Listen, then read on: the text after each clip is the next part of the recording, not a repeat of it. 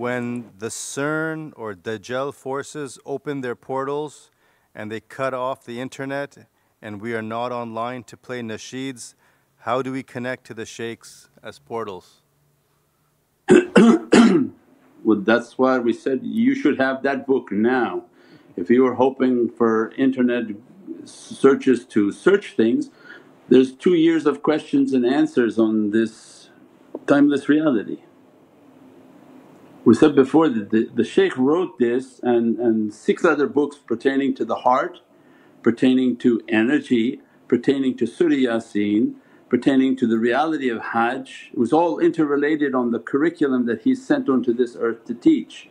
And then how to get khashya bil Rahman and bil Ghaib is through tafakkur. So you should then have your tafakkur there so that you've read it, you made notes on it, you've practiced it when you're at peace and calm, and that you believed. And then Allah grant you maghfirah when you practice these practices and give you ajran, give you immense rewards that dresses your soul. So most definitely things will become interfered, things will become difficult, and it's the belief of people. If people believe that this is the case, then based on their belief they will begin to take actions according to their belief. And that's what people have to be concerned about, and say then they should be prepared.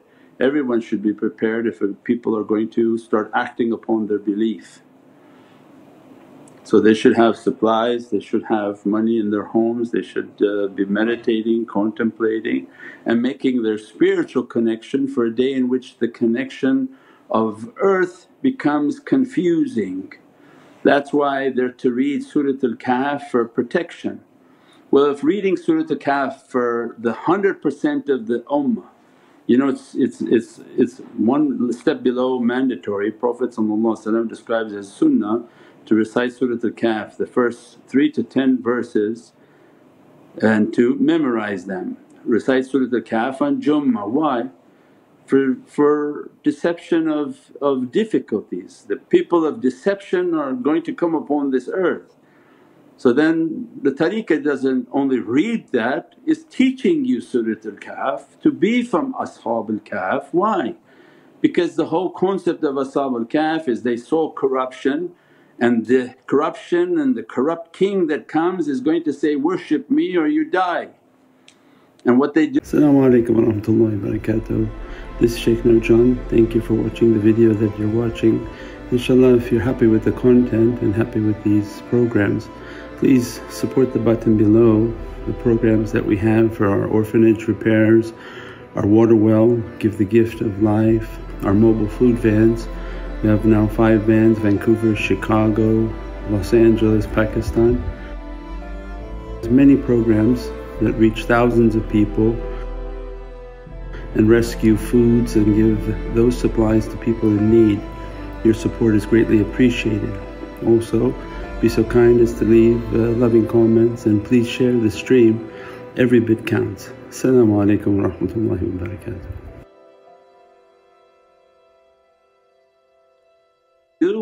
Allah described they ran, said death is better for us than for us to lose our faith and become corrupt in our faith. And so they ran, Ashab al-Kahf, and the concept is that difficulty come that will try to make you to disbelieve, because belief they're not interested in, there's no da'wah in their belief. They're not interested in anyone doing da'wah, it's a matter of everyone else losing belief. So if you're going to be put in a place to lose your belief, when you have to learn how to go inside. When you go inside, then Allah will illuminate the heart, in which that world within their cave will become open. Right? And who's inside them, in their heart with them? Nabiyeen, Siddiqeen, Shuhada'i wa Salihin. That is on all levels of jinn and angels, or in all of these categories. So inside their heart with Allah is going to be in the presence of Nabiyeen, Siddiqeen, Shuhada'i wa Salihin. So Allah inshaAllah will illuminate their inner reality so that they can find their safety in their coordinates, inshaAllah.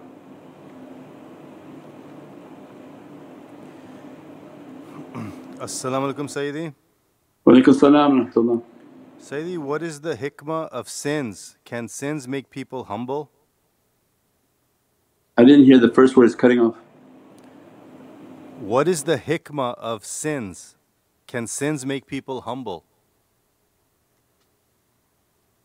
Hikmah of sins is to show that you're nothing. So definitely it humbles people to recognize that they're nothing.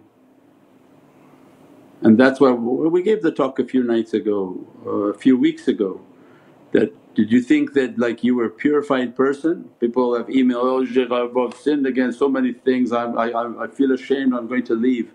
And that was actually very funny for us because I was going to email back but I don't email sarcastic things.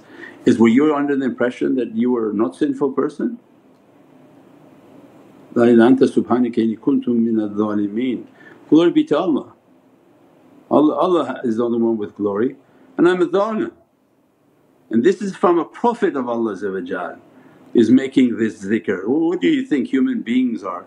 These are the Prophets of Allah glorifying Allah and saying, I'm the first of those to admit I'm an oppressor to myself. And only the one whom acknowledges he's an oppressor, Allah grants him najat. Right? So the second part of that is that we granted a najat, a salvation. Salvation doesn't come to the one who thinks he's good because that's arrogance. Salvation comes to the one who recognizes he's not good because at least then he can repent. And then there are degrees of not good. You're not good and you enjoy it and you go harm people, no, Allah will then punish that servant severely. But the one whom struggling to be good but recognizes, no, I still have cancer, there's no way I'm cured and I'm asking for your mercy, I'm asking for your forgiveness, please forgive me, please forgive me. Then Allah grants a forgiveness, a light and a dressing upon that servant.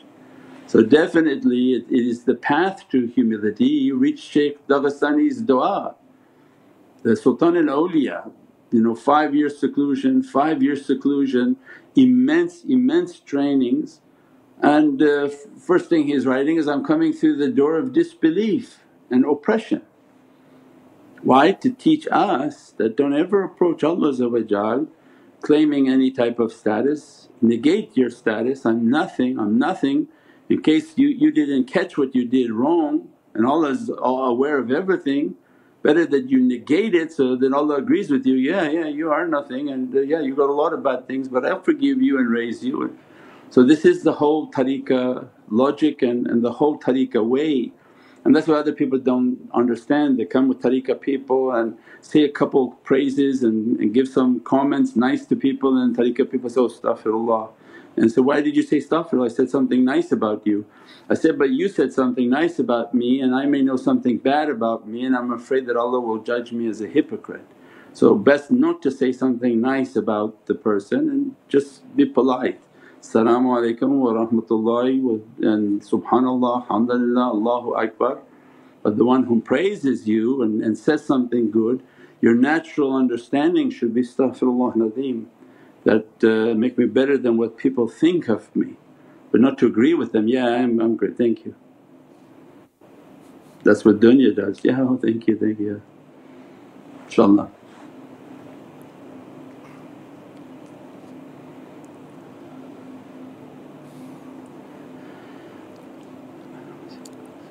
As-salamu alaykum Sayyidi. Wa alaikum salam wa rahmatullah. How do we relate the head to dreams? Can dreams originate from the heart? How do we relate the dreams to head? Yeah, the dreams are related to everything. If you had tacos for dinner, you may have dreams that are related to the spice in the food. So we don't pay any attention to dreams and you shouldn't either. Divorce yourself from dreams and make 6 levels of divorce against yourself so you can never go back again to it. It's very bad, and in these times it's going to be very dangerous. Because we said before, you're just a box like a TV lying in bed. If you're interested in just dreams, well what happens? Every jinn come up to you and all night long touch your head and keep sending you TV shows which are called dreams. send you this, send you that, and you're just being receptive. So the same in your wakeful state, don't listen to somebody complain because you're opening up now your ears to hear negativity. So all of these faculties they have to be governed at all times, not only when you're awake. When you're asleep and you say, I like this kind of stuff, well okay, then you go and all night long they're playing dreams for you, sending you information, some true some false, some foresight of this happening, that happening, so that they got your attention. You know when a dealer wants to get somebody addicted, they give them some free stuff and they give them 1, 2, 3 times free until they're addicted, and now you have to come to them for the dream, you have to come to them. So that can be very addictive for people. So that's why we block ourselves from that, I'm not interested in that, I actually don't like it, don't want anything to do with it, so that they don't try to send something, and when they do pay no attention to it, so that they keep, oh he's not going to pay attention, forget it. But if the person likes that, all day long they're going to do that, and if the person likes to listen to things all day long, people will be throwing up in your ears to hear problem, and then that overwhelms the system, the energy in the heart. So all of these are very important spiritually, inshaAllah. As-salamu alaykum Sayyidi. Wa alaykum salam wa rahmatullah. When we place the photo of the shaykh in our homes, does that bring their soul in our house? Yeah, we have that in the meditation books here. That you put the picture there, as soon as you look at their face they're present with you. That's why around the house everywhere you can, you put that so that other people can see it. Also brings the power of the shaykh and takes away negative energy near your computer, so you're not doing anything bad. In the living rooms, anywhere that people are coming, by the door entrance is a picture of Shaykh Nazim on our taweez. Why? So that people can see, and if they have a bad intention the energy of the shaykh is there at the door. And that's the same, we gave that talk before, is that people come and say, why you have all these pictures? Well because it's burning their energies, so it's doing its job. Because Allah's creation, and when you display Allah's creations that are pious, Allah freed them from their bodies. Their souls are present and alive, so they have the ability to move with the speed of thought. So it has an immense barakah.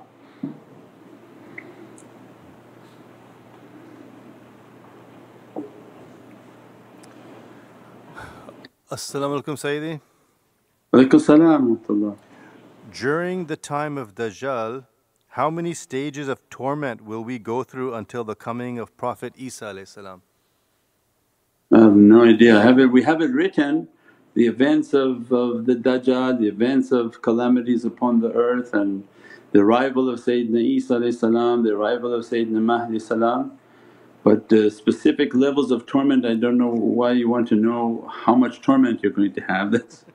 Let's pray that Allah saves us and makes it to be easy for us, and that we quickly can enter into the presence of Sayyidina Mahdi salam.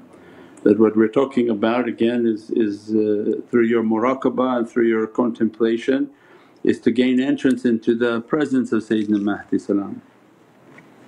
So like some people are already like that, everywhere they go they just sleep right away. Maybe they sleep and go straight into the presence of Sayyidina Mahdi salam. So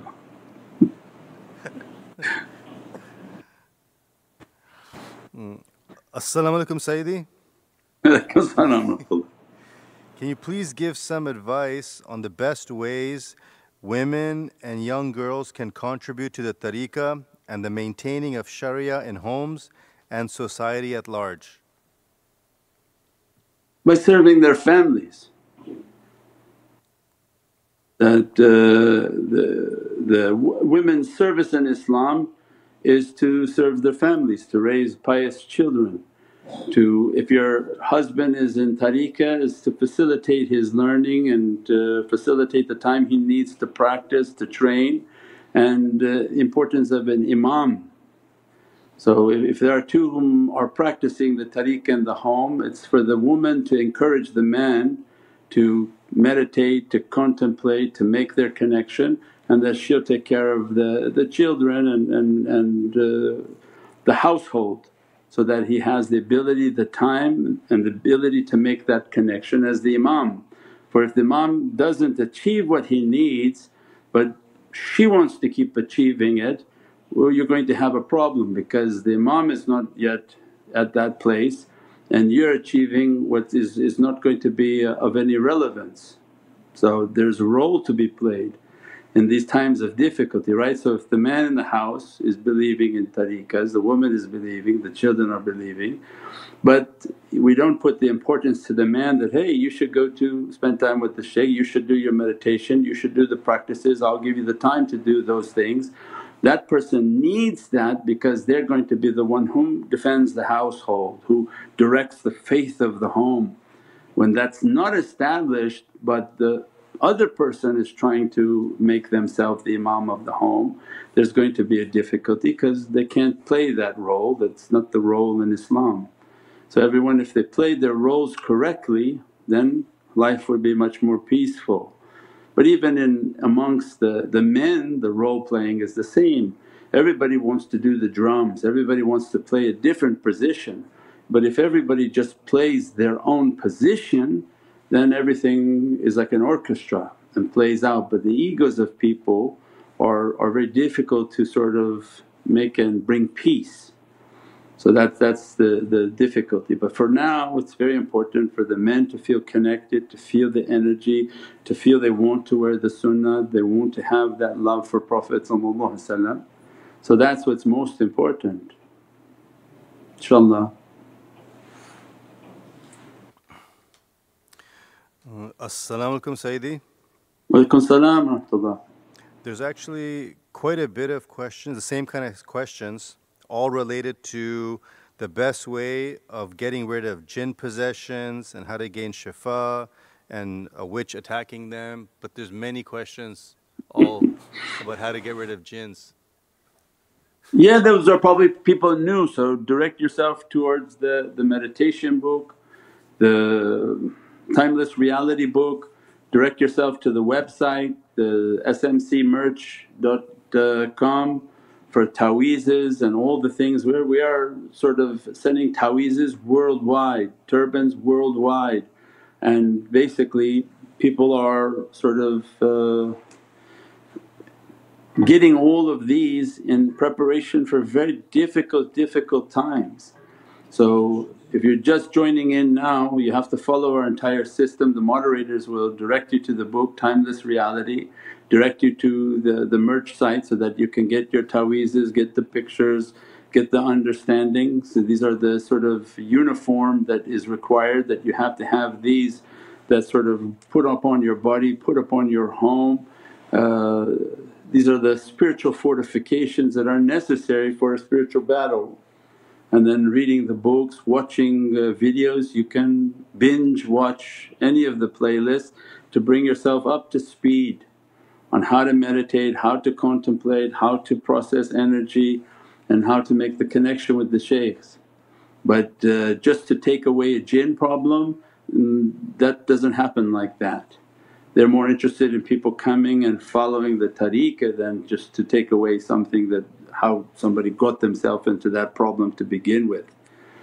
So it's not about, oh, just send all these ta'weezes to all these people I know whom are possessed so that they can take their ta'weez away, because most cases people are doing things or have done things that have caused a spiritual difficulty against them. So it's not about giving people fishes but it's about teaching people how to fish, how to build themselves, how to make a connection with shaykhs, how to improve their energies, how to sort of fortify their practices. It's a whole learning process, and in the byproduct is that these spiritual beings then distance themselves because just too much energy, too much difficulty, and they move on to someone else that they can attack at a much easier rate. But this becomes a big door that opening onto this earth now, is with these things that are happening and these things that they want to come out and declare. This is a big difficulty against the jinn world. That the jinn world is going to inflict a lot of difficulty upon creation, because whatever the person says is going to be brought about by the jinn so that it can look miraculous. And this is all with the permission of Allah. So there's a very big difficulty upon this earth. InshaAllah, Allah protect us. Anything from Help Me and from the other platforms? TikTok, you got the TikToks, YouTubes and Help Me. These are coming Yeah, from he will send you from the Help Me platforms. Anybody's got any questions? There's a lot of questions always coming in. As-salamu alaykum Sayyidi. Walaikum salam wa rahmatullah. What's the relationship of the Buddha to Sayyidina Muhammad in the world of light? When the Prophet ﷺ says, all the prophets are my brothers, does that include saints from different traditions? The saints of different traditions? Yeah, the brotherhood of prophets and the prophets we know and the prophets we don't know, that's between them. But on this earth they're not following their prophet, so don't find a familiarity. So I know where your question is going, because somebody says that, this hashish is natural and I'm an organic person, therefore can I smoke this? No, it's not natural, and that's not the logic to use.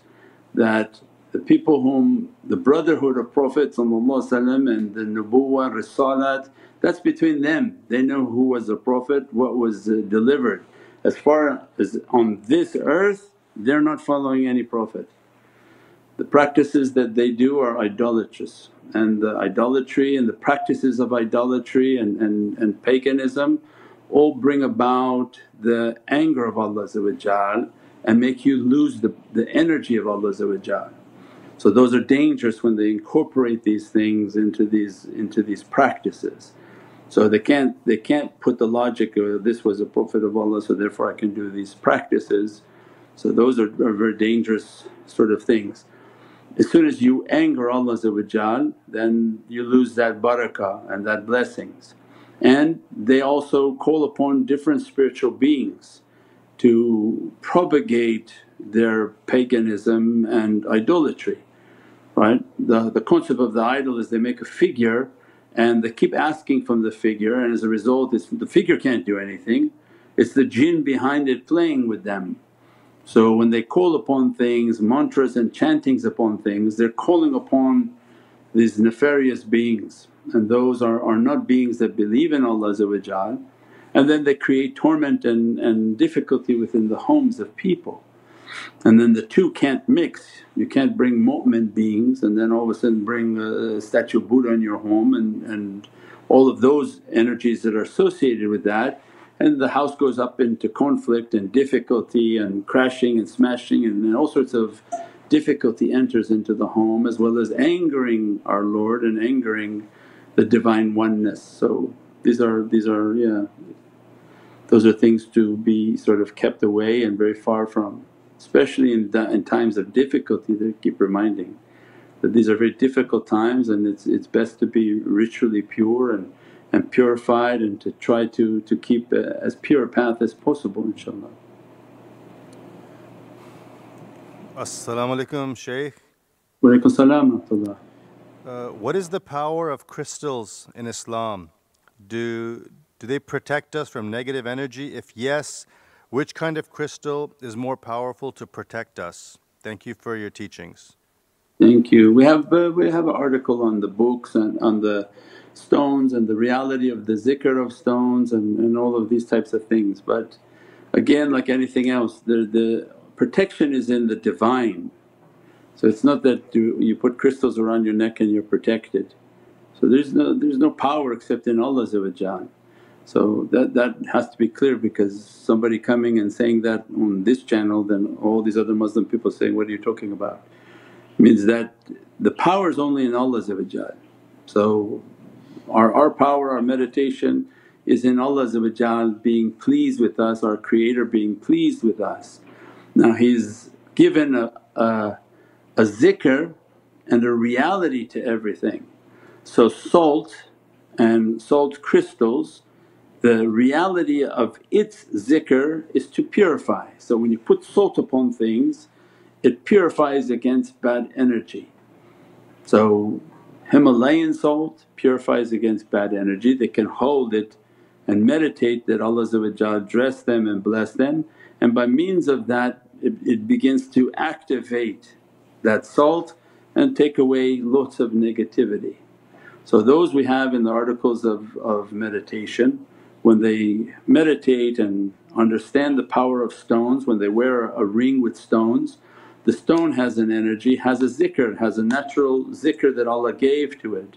Cornelian is a brown stone, aqiq, and that has a zikr that warms the heart because we're an energy being. Our energy is interacting with silver, copper, it cleans water, it cleans negativity out of water. They say if you put copper into water it takes away the bacteria and doesn't allow bacteria to grow. So many times they would have copper bowls to drink from.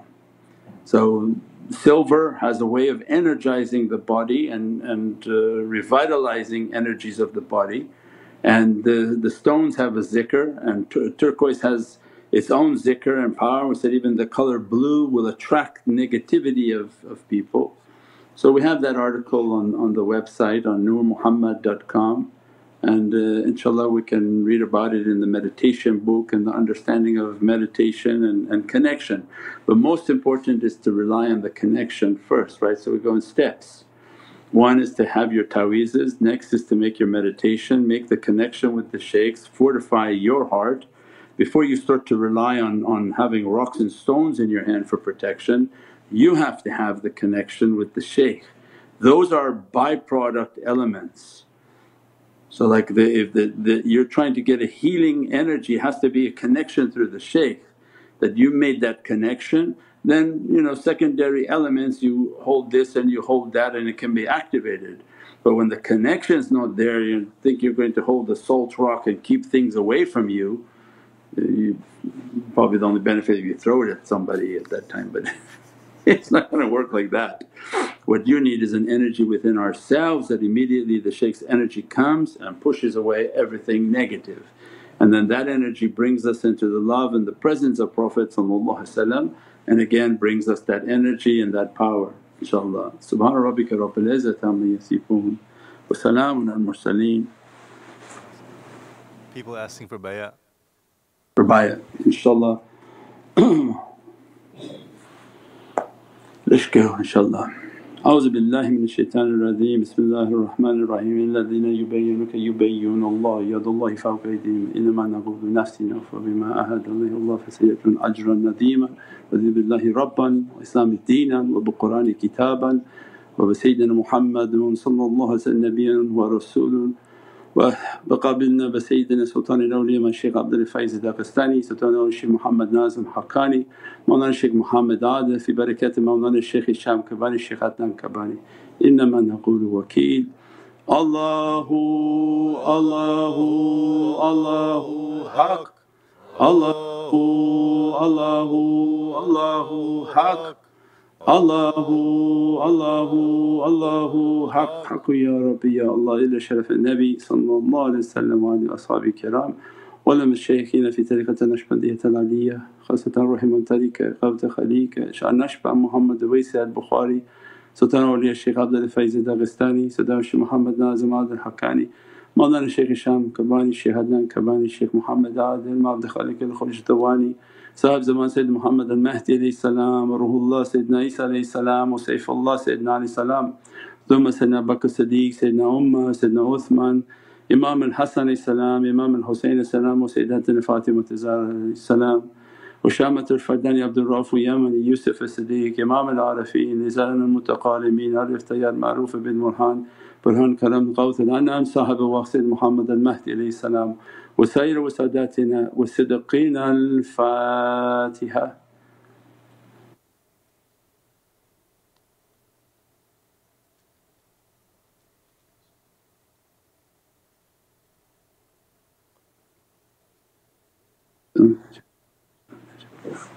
آمين يا رب العالمين. As-salamu alaykum wa rahmatullahi wa barakatuh. This is Shaykh Nurjan. Thank you for watching the video that you're watching.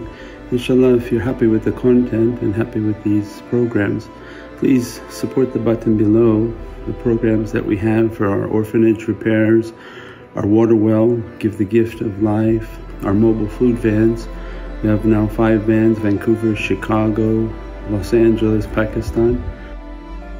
There's many programs that reach thousands of people and rescue foods and give those supplies to people in need. Your support is greatly appreciated.